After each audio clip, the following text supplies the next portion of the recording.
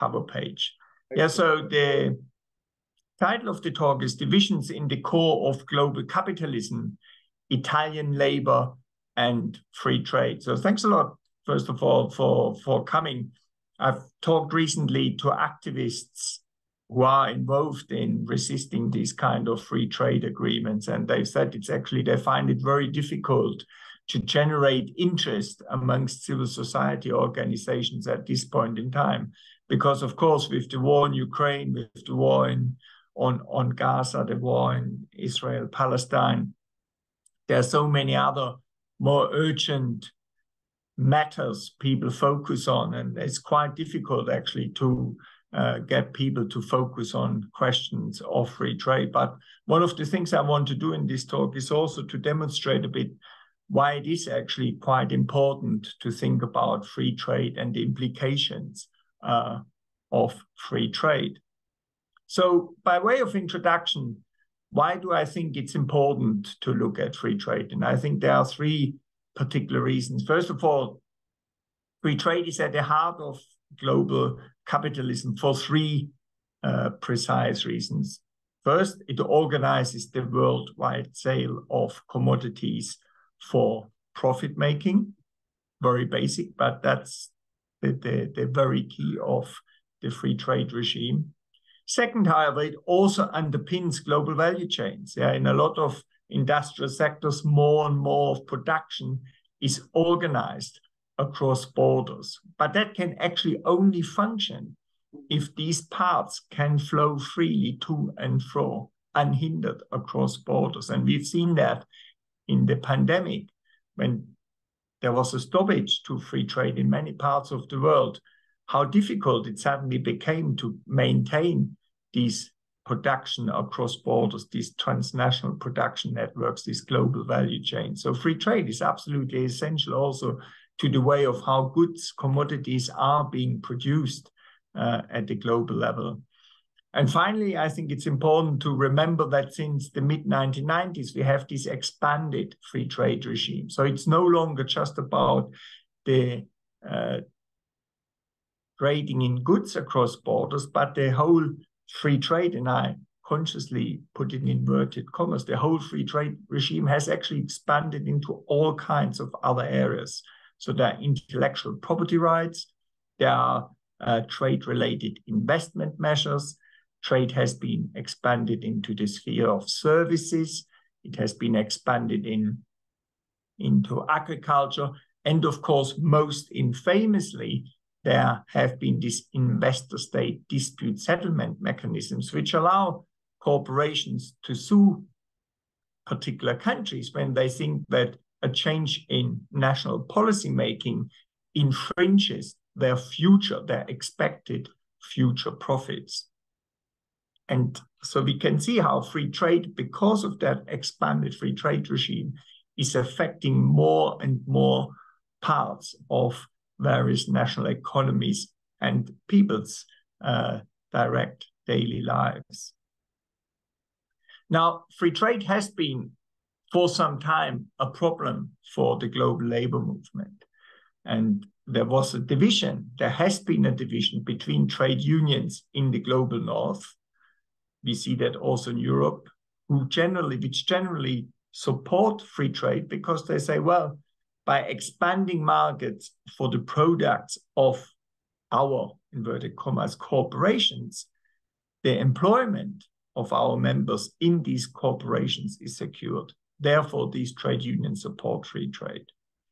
Trade unions in the global south, however, they point out that very often these agreements have tended to result in deindustrialization of their particular countries, and therefore they oppose these agreements. And social movements in the South and global North have tended to support global South trade unions in that. So there's a split in the global labor movement. And so there's a question, of course, how can we generate links of transnational solidarity in such a situation?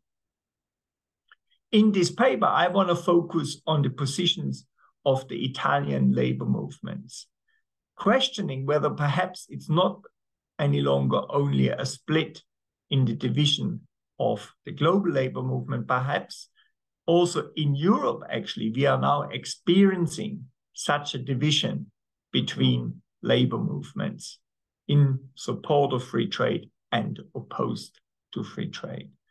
And particularly when analyzing the position of Italian labor movements, I'm going to look at the comprehensive economic trade agreement between the European Union and Canada, as well as between the currently negotiated agreement between the European Union and Mercosur countries.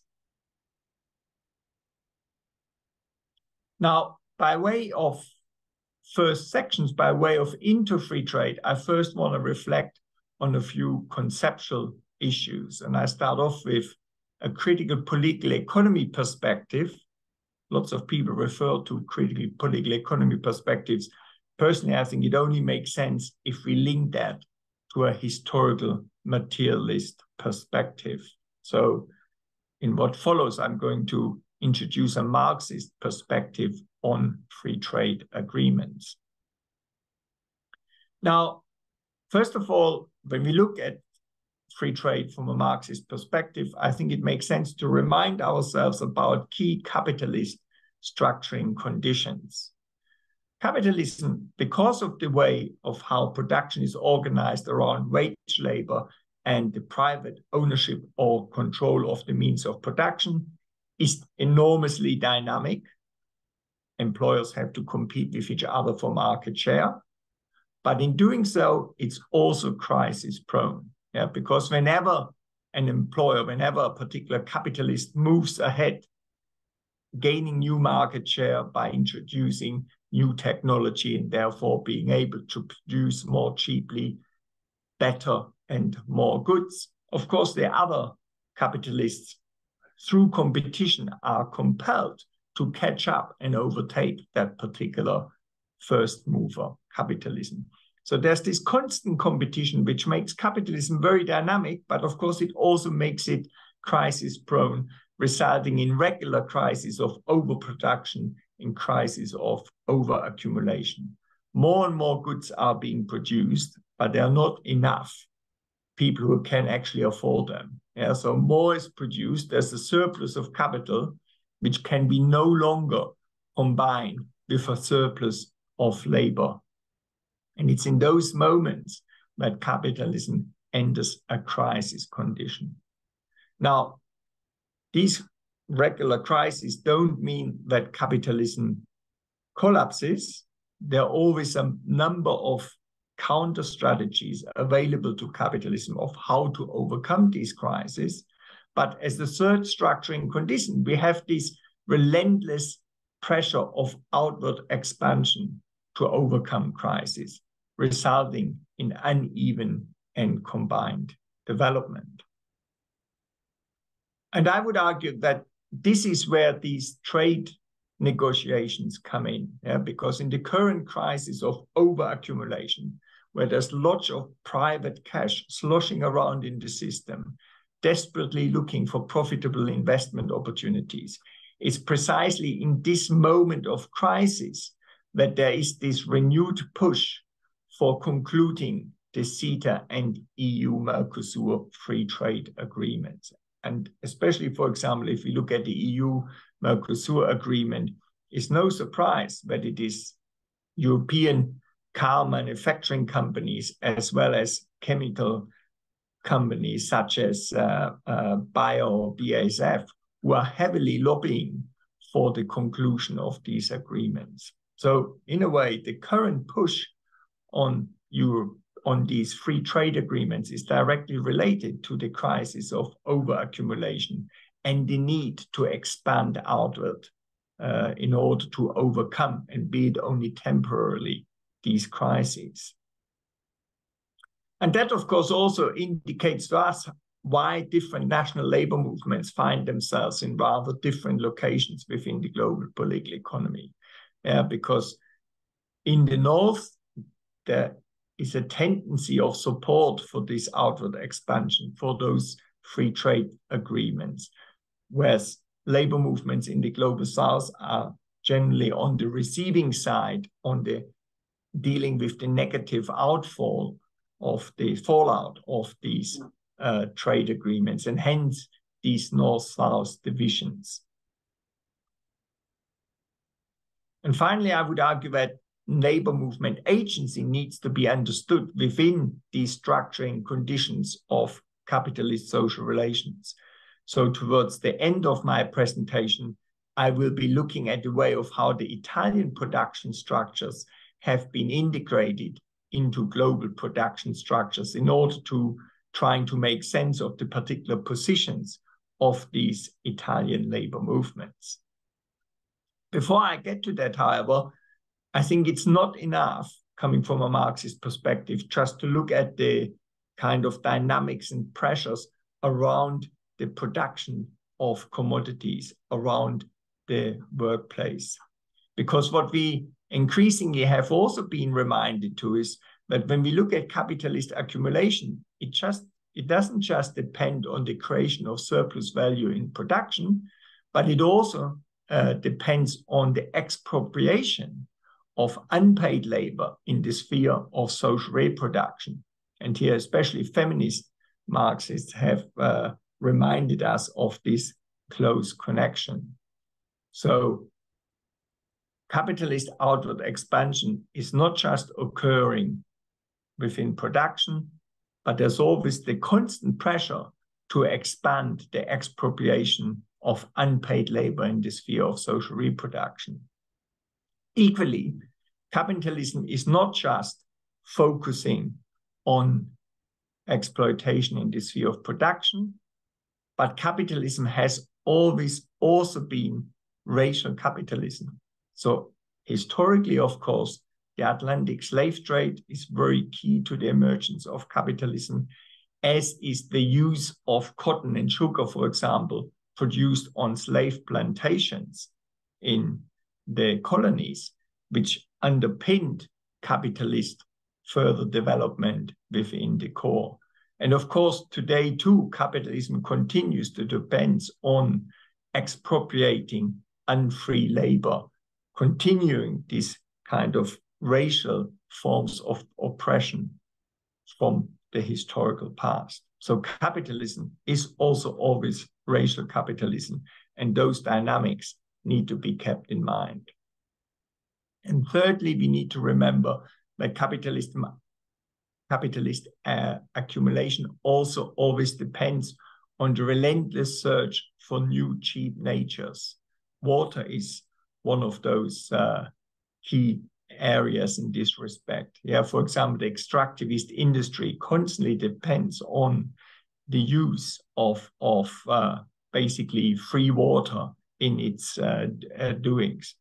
And so it is Jason Moore who has pointed out how capitalism constantly expands into nature, expropriating these cheap natures in the continuation of ever more intensified and higher levels of capitalist accumulation. And if we keep that in mind, if we keep in mind an expanded understanding of capitalist accumulation, then that results in two conceptual consequences, I would argue, and we will see that when we look empirically at the Italian labor movements. First of all, labor movements need to be more broadly defined, including not just trade unions, but equally also social movement, environmental groups, citizen committees, and farmers' organizations. Yeah, so when we think about labor movements, we have to think much more broadly than simply the organized working class. And secondly, equally, when we think about class struggle, it's not just the kind of struggles at the workplace over wages, over pensions, over working conditions, but it's also the struggles in the sphere of social reproduction, the struggle for water, for example, the struggle for access to education, the struggle for access to healthcare, which are equally moments of class struggle. Or if you think about movements such as the Black Lives Matter movement, or movements against the destruction of nature, these moments should also, I would argue, be understood as moments of class struggle. And so we need to have a much broader view of what it means to be a labor movement and a much broader view of what is referred to as class struggle, taking into account an expanded understanding of capitalist accumulation. Okay, and on the basis of this kind of understanding, the next question is then, how can we understand free trade from a Marxist, from a historical materialist perspective?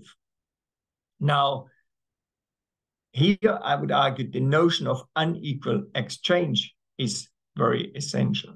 But before coming to that, first let's remember liberal free trade theory. And of course, there have been many developments in this area, but ultimately, liberal free trade theory still goes back to the work of David Ricardo in 1817. And he basically argued that, well, countries should always focus on producing what they are best at and trade for everything else. And inevitably, that would result in everyone being better off. And he made the examples of Britain and Portugal. But on that fundamental understanding, the further liberal development continues to today that basically we should completely deregulate the global economy, allow countries and corporations to focus on what they are best at producing. And then that would facilitate them to trade for all the other things they need. And at the end, the countries, its citizens, but also the global economy in general would be best off by doing so. Empirically, however, that has been demonstrated not to be the case. There's a study by the British NGO Morton in 2009, which demonstrates quite well that actually this opening up of economies, this focus on deregulation and liberalization, this focus on this free trade agreement actually results in a deindustrialization of peripheral countries. This is precisely the reason for why labor movements in the global south have been so vividly opposed to free trade agreements. And it's not just these studies, it's quite well documented how free trade agreements have resulted in the deindustrialization of peripheral countries. So really from a Marxist position, we need to understand this relentless push for free trade as part of capital's attempts to counter the crisis tendencies which afflict capitalism. Yeah. Expanding free trade is one way of trying to secure new markets in order to stave off crisis. And here in particular, that's where the notion of unequal exchange comes in. When we look at the trade between countries with a higher organic composition of capital, i.e., where the production of commodities is based of larger level of constant capital, and here especially the latest technologies, if those goods are traded in process of international trade with commodities from countries with a lower organic composition of capital, i.e. producing more labor-intensive goods with lower levels of capital, then we are in a situation where, because of the higher levels of technology being part of those goods produced in the capitalist core, being produced in the global north, and they being exchanged for goods with lower levels of technology, but more labor-intensive goods, then we have to, because at the international level, there's an equalization of the profit rates, we have a situation where surplus value created in the global south is being siphoned off to countries in the global north. What does that then imply? And this is where the work of Marini comes in, and you see a cover, you see a photo of the cover of the book edited by Amanda Latimer of Marini's key works. This is where then, what does capital then, what are the options left to capital in the periphery in order to make up for that lost surplus value, which has been shifted to the global north. Well, the only way they can then respond to it is by increasing their exploitation of their own workers. And this results then in conditions of super exploitation in the periphery, where wages are pushed below the value of labor, below what is necessary for workers to reconstitute themselves. So this is where we have then these conditions of super exploitation within the periphery, resulting from the way of how free trade is underpinned by unequal exchange. Okay, let's now have a look more closely at the kind of expanded free trade agreements, and here in particular, CETA and the EU-Mercosur free trade agreements. Now, CETA was signed in 2016 and has been provisionally applied in the global economy since 2017, but it has still not been fully ratified. And the main problems associated with CETA include that the investor-state dispute settlement mechanisms. It includes the fact that CETA provides a backdoor for US corporations to enter the European market because they have their own free trade agreement with Canada and Mexico. But it also implies the problem of the trade in agricultural products, which are based on lower levels of regulations than in the European Union. And therefore, especially European agricultural products are under heavy pressure as a result of the CETA free trade agreement. This is one of the agreements I'm going to look at when thinking about the position of Italian labor movements. The second set of free trade agreements is the EU-Mercosur agreement. And we've recently heard here from Bettina Müller from the German organization PowerShift, which tries to mobilize resistance against this agreement being concluded, highlighting the problems with the EU-Mercosur trade agreement.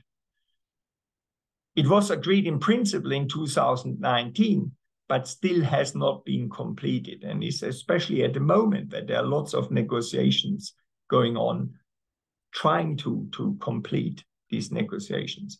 What are the problems with it? Well, the way of how it is supposed to work is that there will be an increase in exports in beef, soy, and ethanol from the Mercosur countries, including Argentina, Brazil, Uruguay, and Paraguay, in exchange for cars, car parts, and chemical products from the European Union. Now, why is that problematic? Well, first of all, it's problematic because increase in beef, soy, and ethanol underpins, first of all, deforestation in the Amazon and parts of Argentina. Increase in free trade, of course, also fuels climate change. And increase in free trade along these lines results in a deindustrialization in the Mercosur countries. Experts estimate that if that agreement comes into play, comes into force, there will be the loss of more than 180,000 jobs within manufacturing in Mercosur countries. And of course, why does that happen? Well, it happens because this is precisely an example of unequal exchange in the global economy. Because the trading of cars and car parts and chemical products, which are based on much higher levels of technology, on much higher levels of constant capital, in exchange for primary commodities such as beef, soy, and ethanol.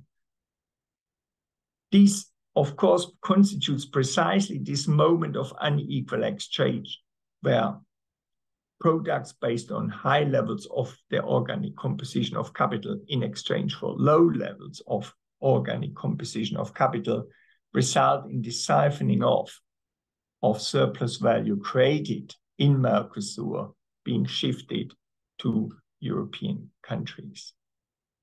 So very clearly, we can see the problems already of those two trade agreements, part of the expanded free trade regime within the global political economy. Now, what does that then, how do Italian labor movements, defined in a broad way, how do they respond to these free trade agreements?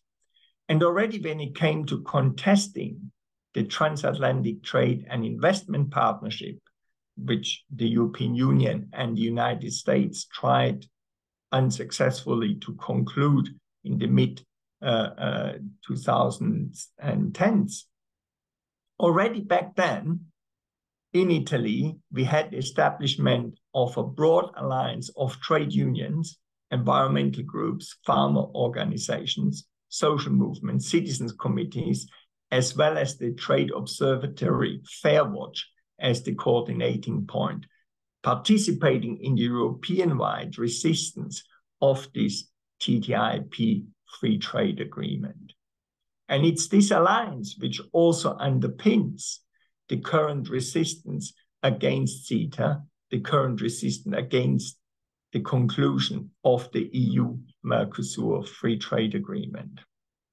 Now, who are the parts, who are the labor movements participating in this alliance? Well, first of all, there are environmental groups, and one example is here the Fridays for Futures Italia. Here, the main criticism is the impact on climate change resulting from the EU-Mercosur free trade agreement, as, for example, exemplified in increasing levels of deforestation. In addition to environmental groups in Italy, we also have farmer organizations which are part of this large alliance. Coldiretti, for example, is an Italian organization which brings together small farmers in Italy. And they bemoan especially the threat to make in Italy products, because the deregulation would imply that suddenly products such as Parma ham or Parmigiano are no longer protected quality products, but could be undercut by cheaper equivalents from the global south, from Mercosur countries. They criticize, Coldiretti criticizes the importation of grain and meat based on growth hormones, GMOs, and pesticides, which are forbidden in the European Union, while they are freely available in the global south. And in general, they criticize these free trade agreements, CETA and the EU-Mercosur negotiations, for being a threat to small-scale farming in Europe. So we have environmental groups opposed, but we also have farmers' organizations being opposed in Italy to these free trade agreements. Other actors include, amongst others, Attac Italia, and they point out that really what needs to be at the forefront of trade agreements would be social rights, labor rights, and the environment. And they must have priority over the freedom of capital movements and transnational corporations. But of course, those free trade agreements, CETA and EU-Mercosur, they have side chapters on trade and sustainable development, but there are no enforcement mechanisms ensuring that these rights, social rights, labor rights, protection of the environment, are actually secured. And it's this lack of enforceable mechanisms which make social movements such as Attac Italia oppose TTIP, oppose EU-Mercosur or the CETA agreements. Of course, there are also the trade unions in Italy which are involved in these organizations against free trade agreements. And most importantly, we have here the CGIL, the formerly communist-related trade union confederation. And they oppose the treaties for the investor-state dispute settlement mechanisms. They oppose them because there is this lack of enforceable mechanisms when it comes to the protection of social and workers' rights and the environment. They oppose these treaty agreements because they are based on a negative list approach, which means you need to identify the sectors which you want to keep outside the agreements, rather than the positive list approach, where you have to actually actively identify the sectors which are part of the agreement. And CGIL opposes these agreements because they facilitate the export of pesticides to Mercosur countries by European chemical giants, pesticides which are prohibited within the European Union itself. So we have an agreement which allows European corporations to export pesticides to the Mercosur, pesticides which are themselves forbidden for their application in the European Union. So CGIL, this trade union, clearly opposed. And this position is echoed by some of its key federations. So for example, FLAI, the federation which organizes agricultural workers, very closely mirrors the opposition position by the employers in agriculture, Coldiretti, which I mentioned just before, because they are also concerned about the made in Italy products, and they are also concerned about workers' rights. Most interesting, perhaps, is the opposition by FIOM CGIL, FIOM, which organizes workers in manufacturing, and which perhaps we would expect to be supportive of free trade agreements, because that would facilitate the export of manufacturing goods.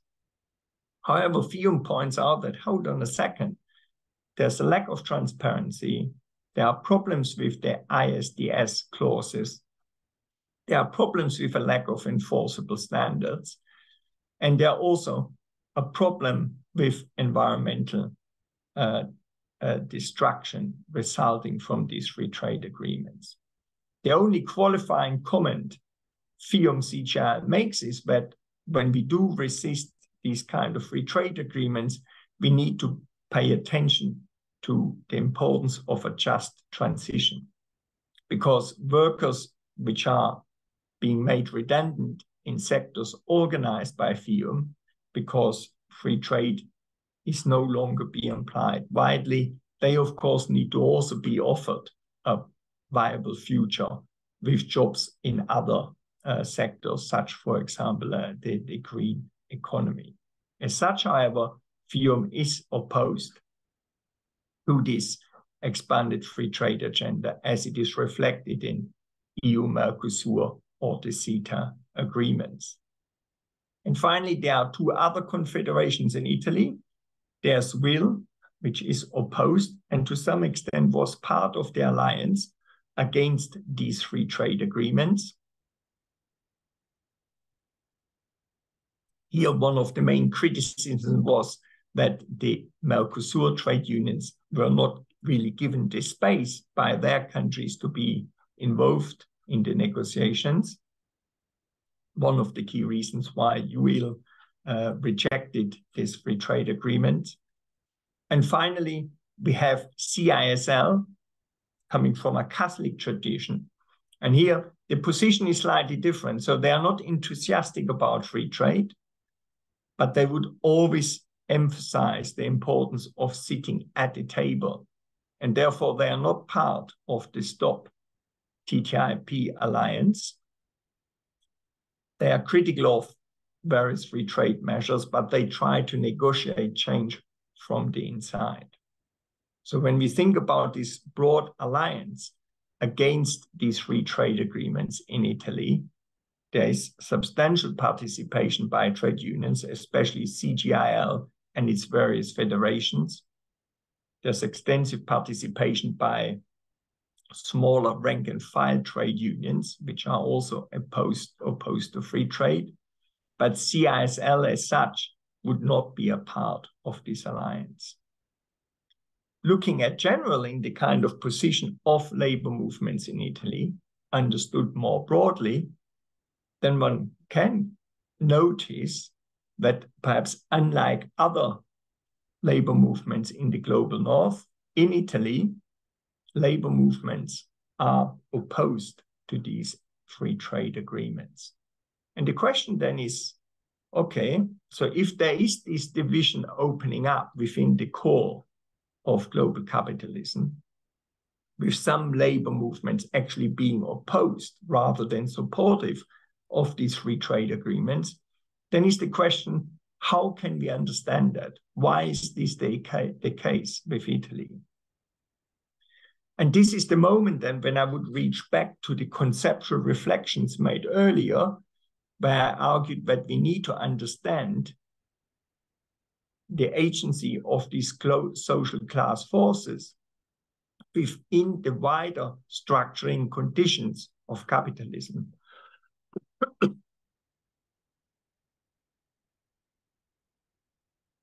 So this is the moment where I think we need to look at the way of how the Italian production structure is integrated within the global political economy. And I'm moving to this now final part of my presentation. Now, if we look at the Italian production structure, then historically, industry emerged especially in the northwest around the cities of Genoa, Torino, as well as Milano. This affected especially the chemical industries, steel industries, and car manufacturing. And there was an attempt made to restructure those areas against worldwide economic recession from the late 1970s onwards. But low-wage competition from Central and Eastern Europe, especially after the end of the Cold War, and then the global financial crisis led to wide-scale deindustrialization of those sectors. Fiat, for example, which used to dominate the production structure in Torino, has only very small parts of this production still in the city. Otherwise, it either closed it down or transferred production to Central and Eastern Europe and other parts in the world. Now, Italy from the late 70s onwards became quite well known for its growth in networked industry around the so-called Third Italy in the northeast and center of the country. And this affected industries such as textile, clothing, and footwear. And initially, this was actually quite successful because of those networks, rather than moving production abroad to cheap labor relations places in the global south. These network structures allowed those industries to grow when everywhere else in Europe they were on a declining trajectory.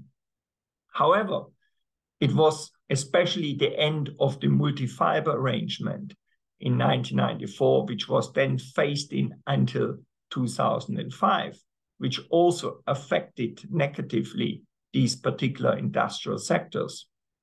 So overall, people estimate that there have been 400,000 jobs lost in the northeast and central Italy, especially from 2005 onwards. Some companies still survive in the global competition, but this is only the case because they are able to subcontract certain parts of their production lines to cheaper labor locations. So Italian companies in the south, for example, in Apulia in Italy, they have close connections with companies in Albania.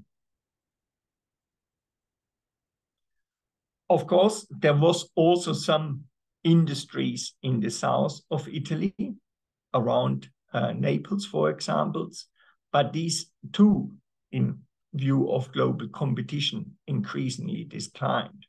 And last week we had heard from Martina Loccorotondo about the problem of touristification of the city of Naples. And I would argue this is also partly due to the fact that other industries have significantly declined. So what can a city of Napoli do in such a situation? Well, it can emphasize the development of its tourism sector. Excuse me. But if this is the main way or the only way left of how you can create employment, then you also have the resulting problem of this touristification, where more and more space is taken up by tourists at the expense of local people.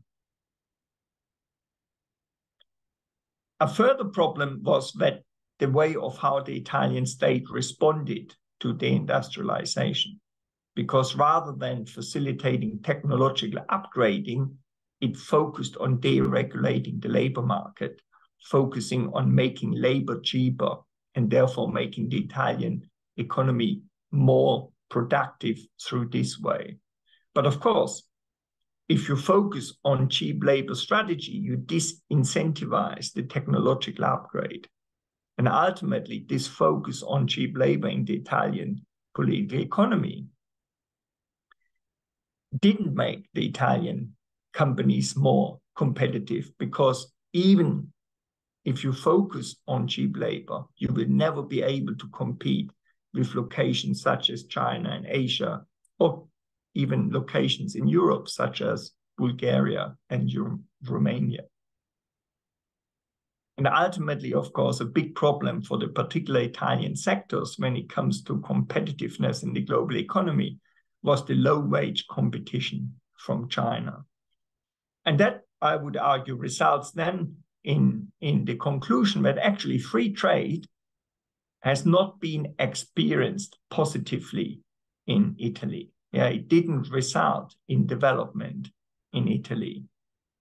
And it's really against this background, I would argue, in this negative experience with free trade, resulting to a considerable extent in deindustrialization in Italy, that we can understand that increasing opposition by Italian labor movements against free trade.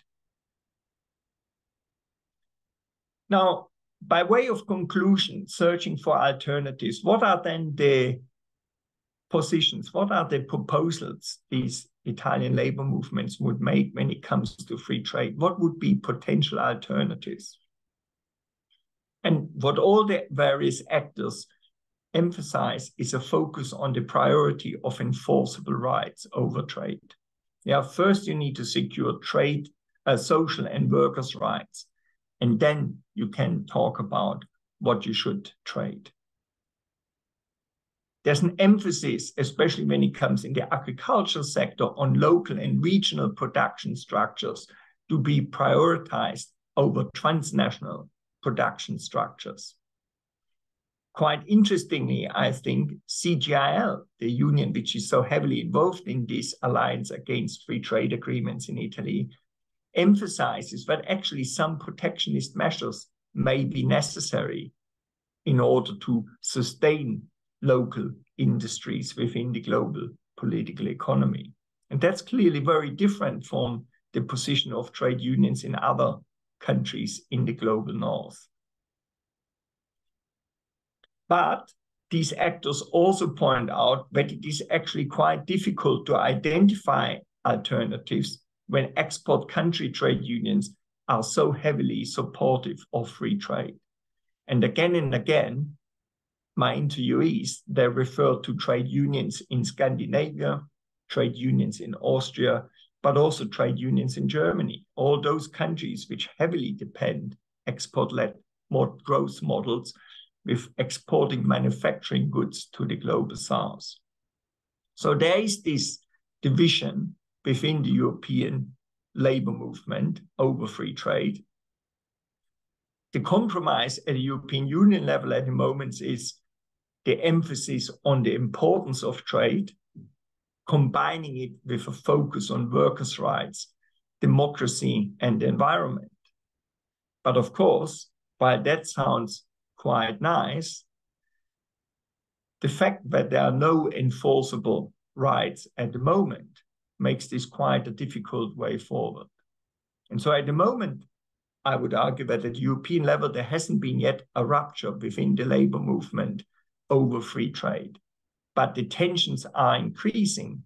And over time, I would argue those tensions will result in ever wider disagreements over the importance of trade. And at that moment, I'm stopping. Thank you.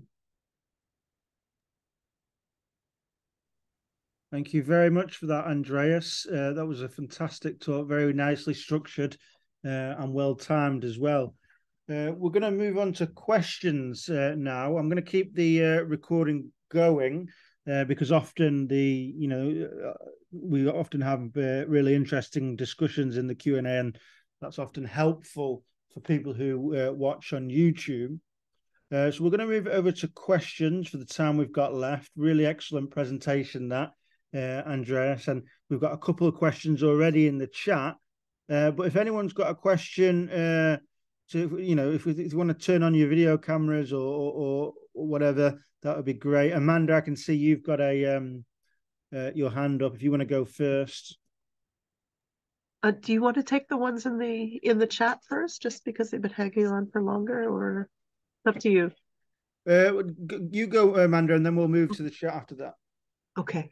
So this was really interesting. I'm really glad that you touched, well, to be honest, on both CETA and the Mercosur agreements, because I lost track of them. To be honest, the Mercosur one was going on so long that I mean, the last time I looked, it wasn't even clear whether it was going to be concluded. I've got a couple of questions. One, do you find, so you've been studying trade unions' action around free trade agreements for years, and we've obviously turned a couple of corners with the global financial crisis and COVID and the new protectionism and whatnot.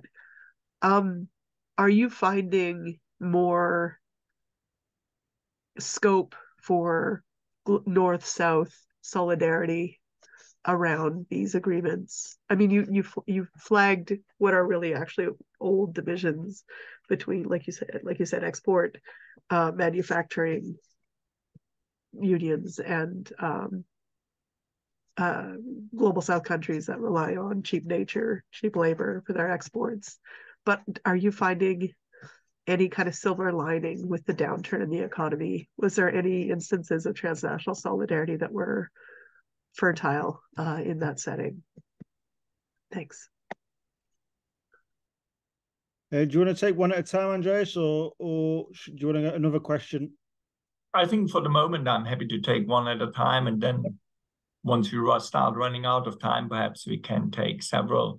Right. So, I mean, that's a very good question. Thanks, Amanda, because, so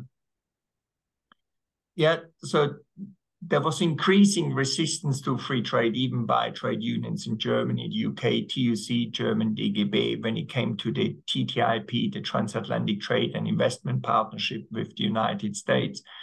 Because there, in a way, it was an expanded regime free trade agreement between countries in the global north.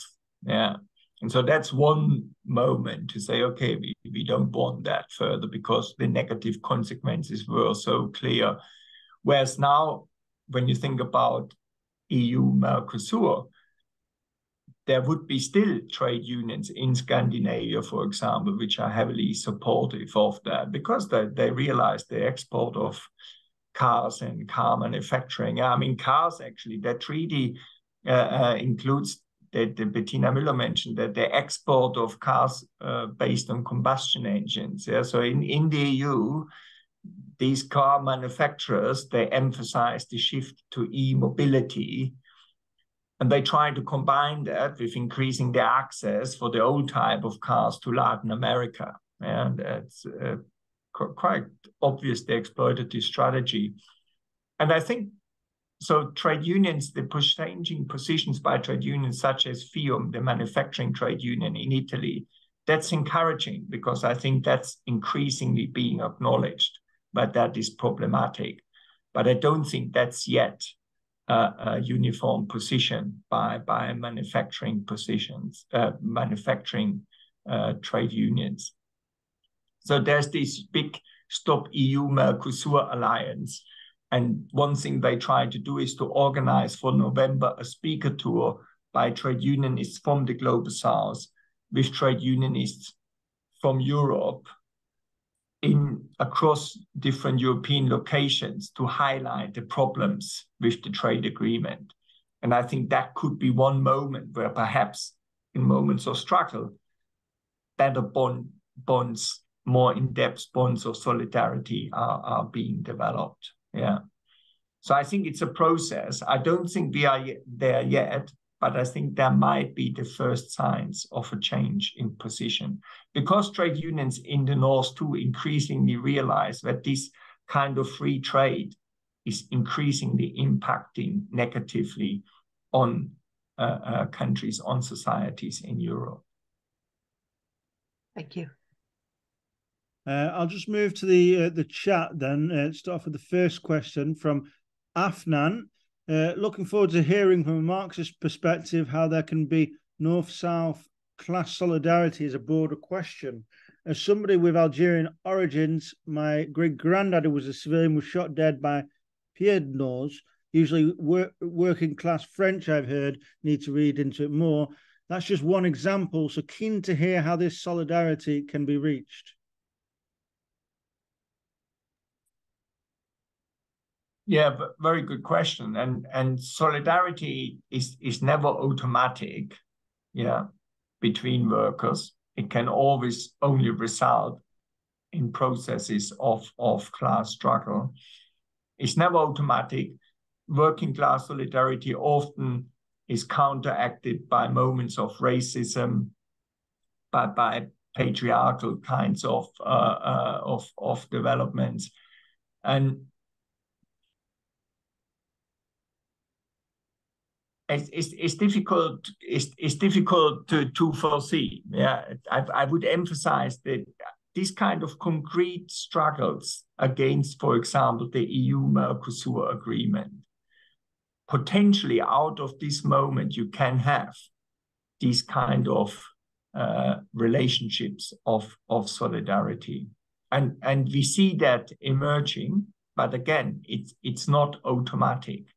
It can always only be the result of concrete moments of struggles, of people realizing that they have more in common actually than what divides them. Thanks for that, Andreas. Karen, I see you've written the chat, but you've also got your hand up, so I'll leave this for you to ask directly. Yes, thank you. I think you answered a couple of questions that I had about options for building solidarity, and thank you for that. But I did want to bring in the issue of human rights, in that in many of the countries that are involved in this these proposed changes in the South, citizens, farmers in particular, glad to hear the Italian farmers are aware of this, are being displaced from their lands. Indigenous people from forestry areas, quite violently sometimes. And how this affects people and there, I think is unacceptable to most EU citizens.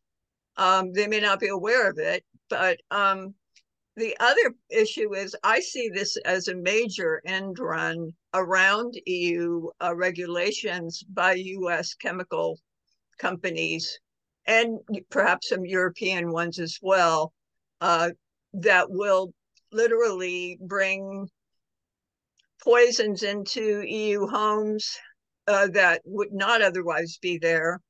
And I think that would be also of interest for people to be aware of. You have some protections there that have been in place for 20 or 30 years sometimes that will no longer be in effect with all of this food and livestock moving back and forth. And these strategies for industrial agriculture in the US are coming out of favor as consumers understand what's going on. And so these corporations must expand. And, you know, this is one way for them to expand into other territories and, again, find other product markets.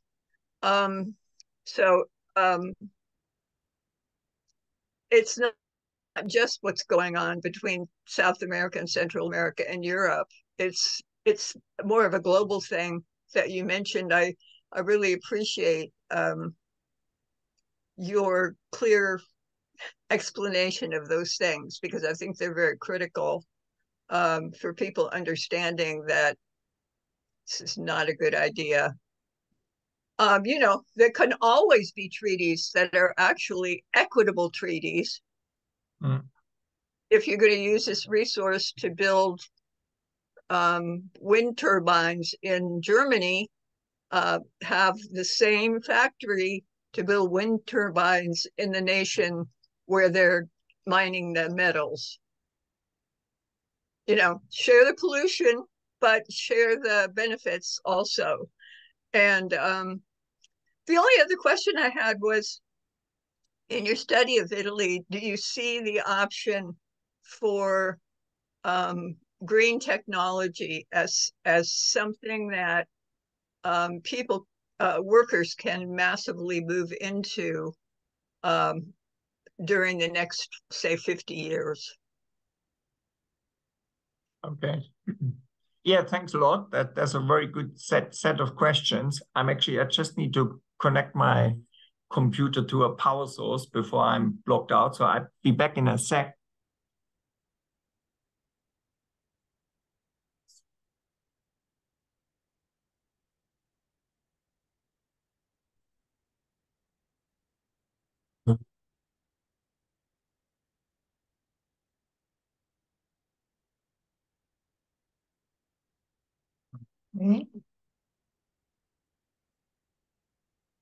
Almost there.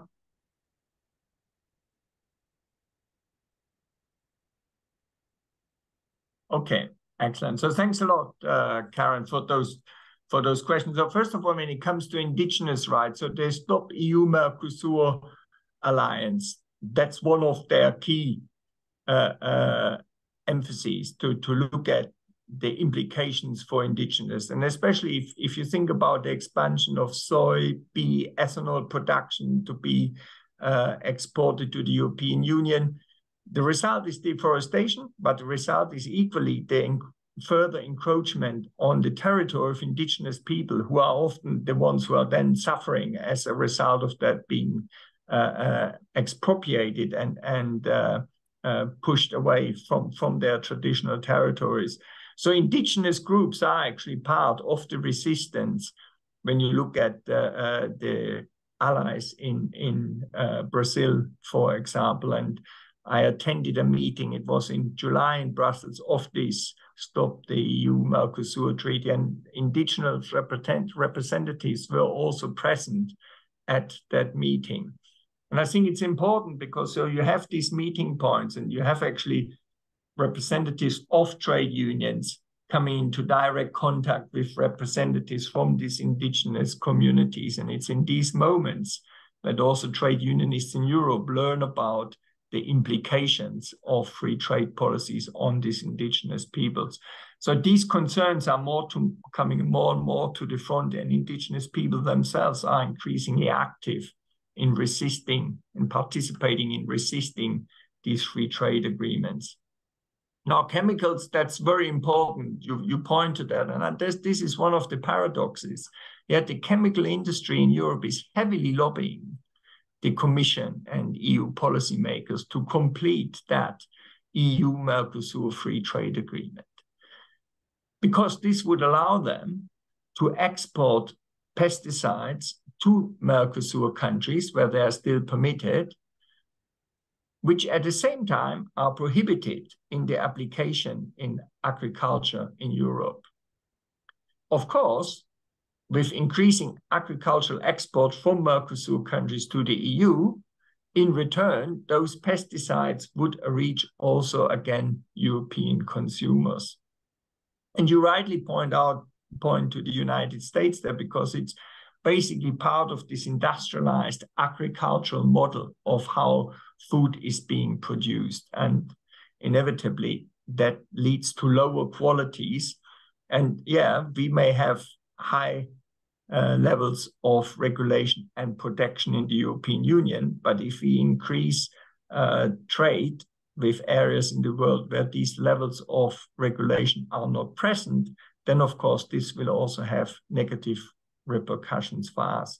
And it's no wonder that this new generation of expanded free trade agreements focus not just on lowering tariff barriers, but it's actually the increasing focus on non-tariff, so-called non-tariff barriers. And this is health and safety regulations. This is animal welfare regulations, which are targeted with that.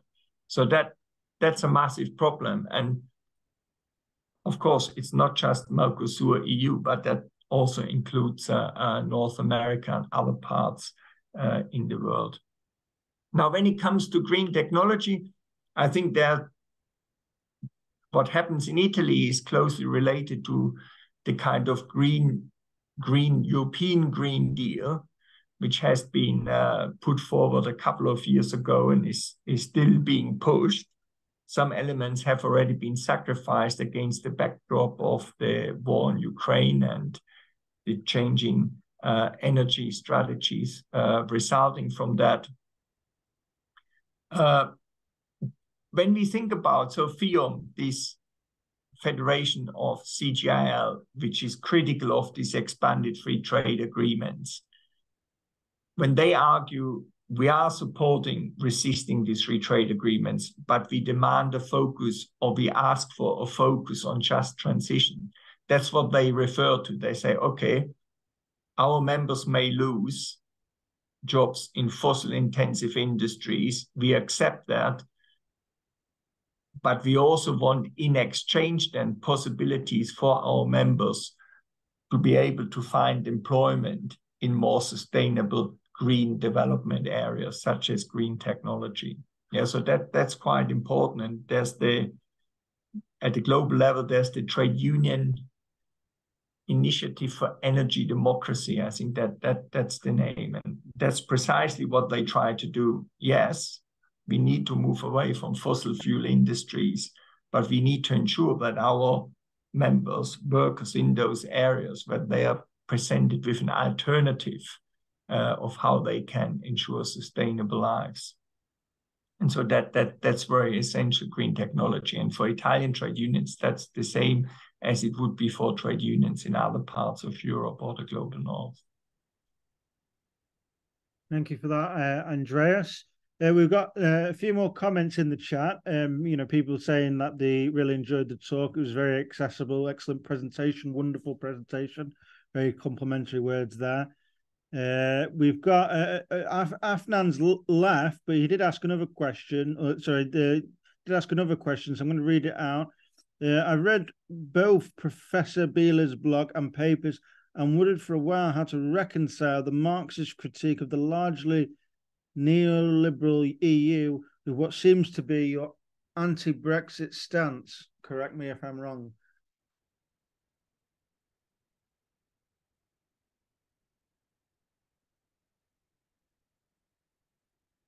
So an anti-Brexit stance by Marxists against Brexit, or that would be important to have Afnan still in the room with us. I think the left in Britain was divided over the position on Brexit. Yeah, there was a left Brexit position which was thinking that Britain out of the EU would provide the space for more socialist alternatives in the United Kingdom.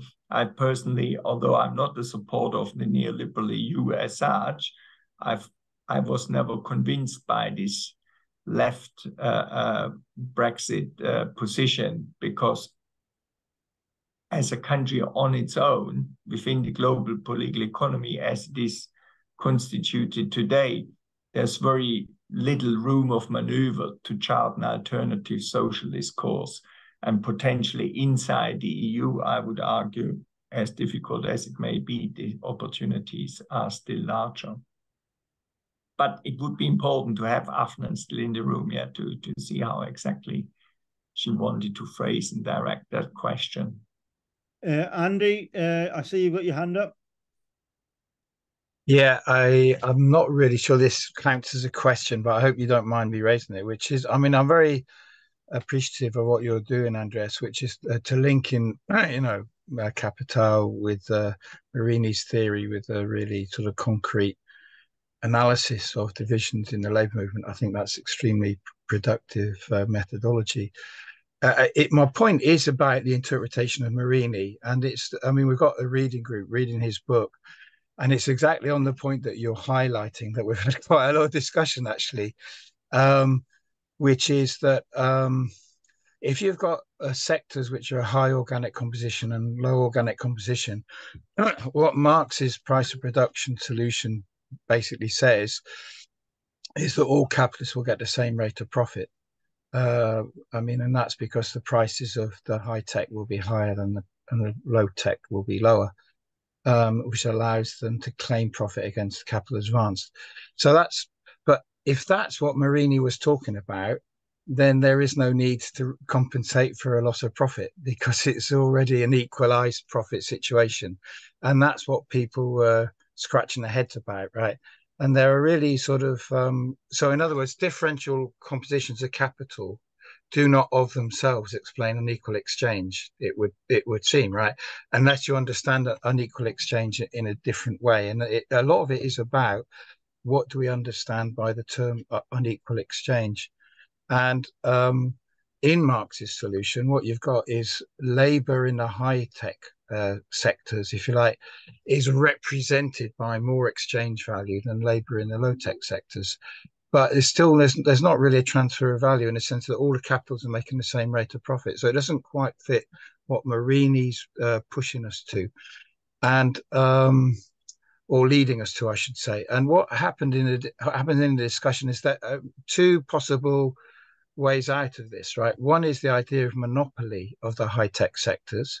Mm-hmm. So the high-tech sectors can charge even more than, an equal rate of profit price of production would be.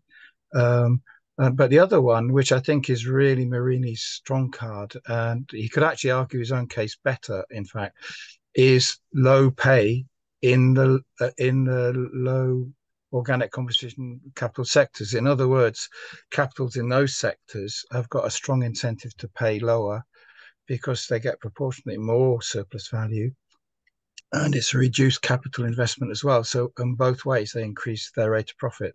So in other words, what I'm trying to say is that this argument needs some teasing out, and people are looking at it, and I'm glad that they are, and it's quite a sort of live area of discussion, I think. Mm. Yeah, thanks a lot, Andy. I think that's a very good point, and I accept that I need to work through that in more detail. And I think Marini is absolutely essential here. It's actually quite interesting. I thought that Carcadi and Roberts actually also look at the kind of unequal exchange, that they reject the idea. I don't agree with the argument of super exploitation, because they say, oh, it would happen everywhere, and therefore it's not characteristics. And I actually thought, Amanda, in your edited volume, your co-editor, he makes a good intervention, yeah, and he says, yeah, there might be super exploitation in the core too, but what's important is where is it characteristic as a key feature of the social formation of capital, and in that sense, it's an aberration in the core, often affecting migrant workers, but it's much more systemic within the periphery, yeah, and in that sense, I think it's quite good, but. So it's interesting that debate is coming to the fore again on unequal exchange, and Andy, thanks for your input there. I fully accept that needs to be worked out in more detail. I see Catherine's got your hand up if you want to ask a question. Thank you, and thank you for the great presentation. So you're looking at maybe interactions between different trade unions, and I was wondering if you were also interested in trade unions and MPs and MEPs, because I think it's very interesting that, for example, if you look at France on Mercosur, the French Parliamentary Assembly is really against Mercosur, and they're making the same arguments of some of the trade unions you've mentioned, and they're just against it, and so they would reject it, Macron too. And on the other side, you've got Germany trying to lobby France, because Germany wants to export its cars to Mercosur, but France doesn't want the pesticides back into French economy, basically. So I think it was just to know if you were looking at those interactions too, because it's not trade unions versus governments, it's actually trade unions versus other trade unions and governments against other governments. So I think, was it Amanda earlier saying that she didn't know what's going on with it, but it's because basically they're not agreeing on what's going on, right, at the governmental level too. So I think it's quite interesting that it's not, you know, the people versus others, it's actually all a mixture. And actually they're talking about mirror clause agreements. So that would be the idea that if EU farmers have to respect environmental laws, well, the mirror clause would be that the others have to do it too. So they want that in the agreement. Yeah. Yeah, thanks a lot, Catherine. I think that's very important to look at the kind of, as I would say, form of state level, yeah, and how these struggles play out there. And in that paper, I mainly look at trade unions because I'm interested in labor movements and to what extent they can establish links of transnational solidarity. But this alliance, Stop EU Mercosur, they very closely look at the kind of different country level organization. They look, okay, with our arguments, where can we tap into French parliamentarians or European parliamentarians, policymakers? Yeah, and there are different concerns which are of different importance in different countries. So the food quality is of very high importance in France. Yeah, and that can also mean on occasions that you can construct alliances with perhaps parliamentarians of center-right groupings in the French parliament. Equally in Austria, for example, which are opposed, is a clear no to the EU Mercosur in Austria, and it's especially the farmers where they would try to interlink. And then within the kind of ÖVP, they have a very strong agricultural wing, and that's of course then where those interests are becoming then represented at the political level. Yeah, so absolutely, that would be for wider analysis of how are those struggles being played out within the political sphere, and where is it actually possible to ensure that a particular government then also says no. Yeah, because at the European level, the way decisions are made is not just the parliament has to agree those free trade agreements, but also the various governments. And because the EU Mercosur, the way it is at the moment constructed as a partnership agreement, that would require anonymity amongst member states. And that's why they try to focus on getting individual countries opposed to that. And there are some discussions at the European level that you may split the agreement to have the free trade agreement as one part and the political agreement as another, because the free trade agreement as one part could then be passed without anonymity. Yeah, and not every national parliament would have a say on that. Yeah, so of course, in the concrete struggles, those different levels are of high importance. That's not what I focused on in the research, but on a wider analysis of the struggles, that would be essential. Amanda? Thanks. Yeah, this is actually something I was going to ask earlier, and then I decided it was too much, but then you brought it up, so I'm going to come back.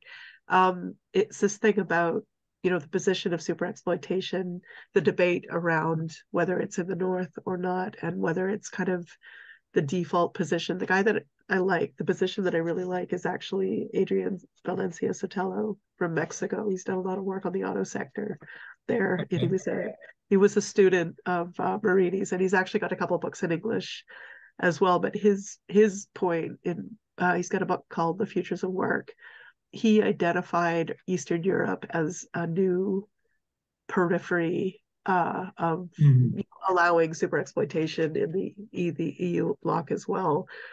So that leads me to the question is, do you think, well, there's two things. Do you think that the idea of the race to the bottom is useful, not just as a slogan, but as a phenomenon in the case studies that you looked at? But secondly, was there a repeat of the debate around social clauses amongst trade unionists in Italy? The idea that if you insist on labor rights of core labor standards, that might prevent, the social dumping from Mercosur countries. Did that pop up at all? Thanks. So thanks a lot for that. Just starting off with the latter part of your question. So social rights and workers' rights, they are mentioned by trade union as absolutely essential, but it's no longer along the lines that there is a belief that as long as you adopt the ILO standards, then that would be enough and everything else is fine with the free trade agreement. I think there's a much wider understanding now, but you also need to look at what kind of industrial sectors are actually highlighted in trade. This notion of unequal exchange, I think that would also be now acknowledged by those trade unions. Wow. And the wider labor movements in any case, the implications for the environment, and especially the fact that there are no enforceable sanctions in these trade agreements. There's no longer this belief that the EU trade and sustainable development chapters that they would be enough. I think that has been now accepted. And Eastern Europe as new periphery. Just who's that author again you mentioned? Adrian Sotelo. I can send you the book. I translated it. That would be great. Yeah, thanks a lot for that. I think that's what we're experiencing in Europe, and that's why I think we will have the kind of divisions actually also within the global north. Yeah, because in Europe too, we have these peripheries emerging, and I think Italy is part of that. Greece is part of that. Portugal is. So it's not just Central and Eastern Europe, it's also the kind of Southern European countries which were part of the sovereign debt crisis, which have been emerging as peripheries. And perhaps you could say even within particular countries, you have peripheries emerging, and some increasing migrant workforces also in the UK or Germany actually, are the peripheries emerging within the core. And so I think those divisions will become stronger. But so I would be very interested if you could send me that reference. That would be great. Thank you. Well, I see no other hands up. So if I can abuse Chair's privileges and ask my own question. Well, I've got two questions, actually. I've really enjoyed your talk, as I always do, Andreas, and it's always very systematic and clear to listen. First question relates to this idea of an expanded definition of class struggle. I accept the basic premise that we need, the class struggles extend beyond the workplace. That's accepted. But is there not a risk that an expanded definition of class struggle, it risks lumping conflicts of various intensity into one category? For example, a strike, a general strike, very clearly a class struggle. A petition, on the other hand, petitioning something. If we lump those two kind of various initiatives into the category of class struggle, is there not risk of expanding the definition of class struggle too much? Second question is, it's obviously related to my research, and to what extent does a focus on the structuring conditions of capitalism extend to social formations where property relations are not strictly organized around industrial capitalism, the direct exploitation of wage labor, for example, peripheral agricultural economies, campesinos, and all the rest of it. Yeah, thanks a lot, Oliver. So yeah, quite a lot of people would struggle with this notion of an expanded notion of class struggle, and by using that, do we not miss and lose more of explanatory purchase than what we gain? I would see class struggle as referring to all kinds of struggles which challenge capitalist accumulation.